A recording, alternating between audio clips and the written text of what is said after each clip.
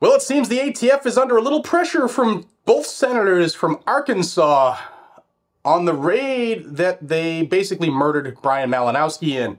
Let's talk about it because I told you I would keep you up to date with everything that unfolds from this case because I think it's important. And I hope the ATF gets held accountable, but we know the chances of that are that much, just about that much. If you want more information on the Second Amendment and what happens across the country, subscribe to this channel right down below. That little red button doesn't cost you a nickel, just gets you in the loop. And I want you to stay in the loop because it's important. And before we jump into the ATF craziness, I want to thank the sponsor of the video. That's the Sportsman's Guide. For everything you need to enjoy the fun, freedom, and traditions of the outdoors, you got to check out sportsmansguide.com. From hunting and fishing to camping and hiking and just hanging around the bonfire in the backyard, you'll find it all at Sportsman's Guide. They have tree stands, blinds, rods and reels, ATV accessories, clothing and footwear, and they have just about everything. Check them out. The bottom line is if it happens outdoors, you'll find it at Sportsman's Guide. I want to give you a heads up. Right now, all Walker's Game Ear Pro is on sale until April 27th. And here's a tip. If you join the Buyers Club, you'll get 10% off most every item. You'll get 5% off all ammunition every single day. And you'll get free shipping once you hit $49. As well as on purchases that are over $150, you can split that into 4 interest-free installments, which makes it easy to afford new gear, new Freedom Seeds, and Freedom Seed distribution devices. I want to thank Sportsman's Guide. They sent me the Hornady Super Performance Match and some American Gunner Hornady self-defense rounds. And this is going to be coming in huge because I just got something new that I want to go play with. So a big thanks to Sportsman's Guide. You get to check them out right down the link below. If you use code GADGETS as well, you'll save $20 off the first $100 you spend. Thank you, Sportsman's Guide. Appreciate you. All right, so let's get into this. I want to show you something that came out yesterday from Senator Tom Cotton, and we'll see what you think after I read it to you.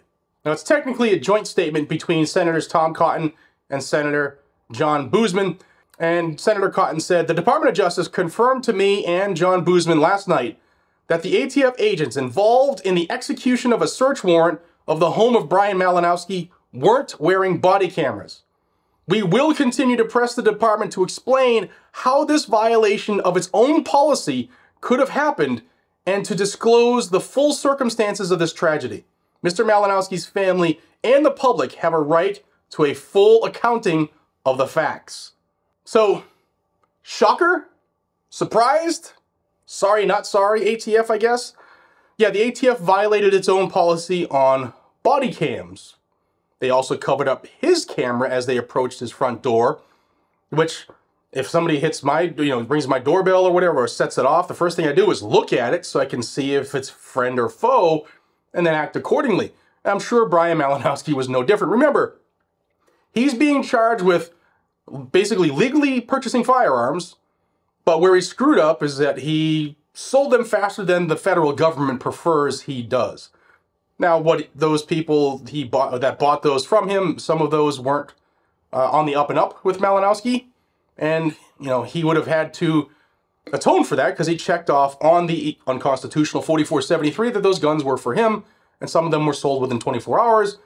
But there's no need to murder this man over it. They could have done many things. They could have got him at work, pulled him over, stopped him at one of the gun shows they tracked him to. They had a tracker on his vehicle, all kinds of things. So I went into the Google machine and I found the ATF's policy on body cams. Check it out.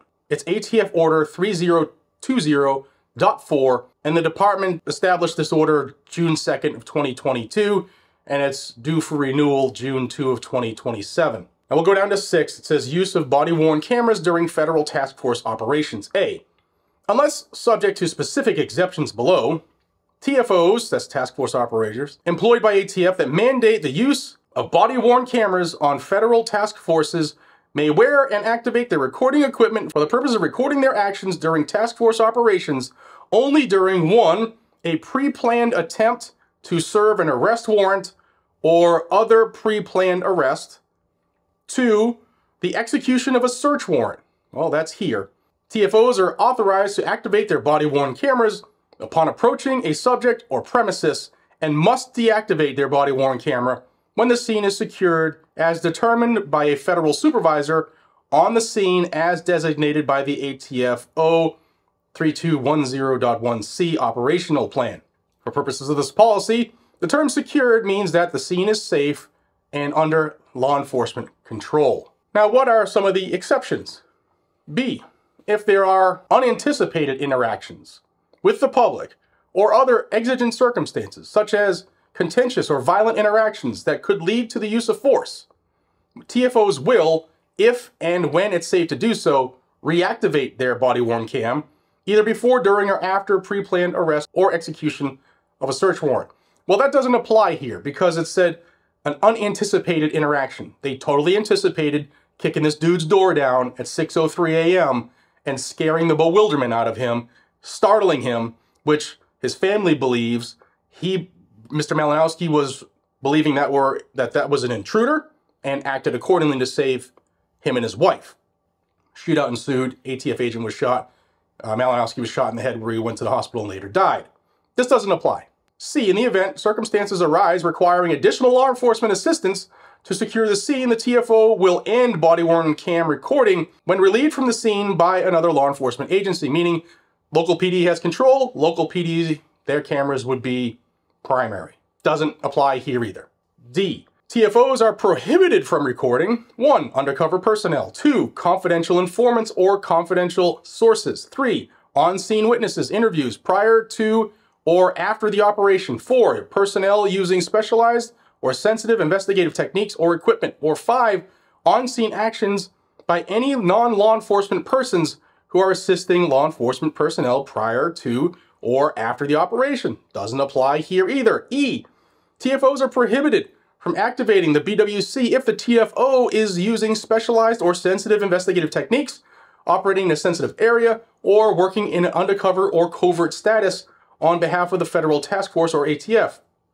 Again, does not apply in this situation. F, subject to the discretion of ATF, TFOs generally will not use their BWCs to record any activities related to investigations involving public corruption, medical facilities, national security, or other sensitive investigations. Again, does not apply here. G, ATF's policy permitting the limited use of body-worn cams on task forces does not apply to highly specialized or sensitive operations or groups as determined by ATF. And finally, H, authorization procedures for TFO BWC use must be consistent with any policy or procedure established by ATF, specifically blah, blah, blah, blah, blah. So ATF violated their own policy. Shocker. Now, what will the senators do will they do anything other than, bang the drums, bang their fists, and maybe send a letter that will do nothing? We'll see. But I wanted to bring you this most recent situation that came out where ATF now was not wearing body cameras during the assassination raid of Brian Malinowski. Let me know what you guys and gals think down below, and I know ATF watches my videos. If you guys and gals have the balls to do it, maybe force the people in your department to do what's right, or be a whistleblower and make them do what's right. You took an oath to the Constitution, not to tyrants. You know going in the way you did was going to elicit 2 responses. One of them would result the way it did, and there were many other ways to avoid that scenario. We both know that. Maybe be the bigger man, be the bigger woman, and help America fix itself from within. We'll see. Guys and gals, appreciate each and every single one of you. Subscribe to the channel down below. Help me get to my 700,000 subscriber dream for my birthday of July 25th. You can do that by just hitting the button right down below. Appreciate you. Take care.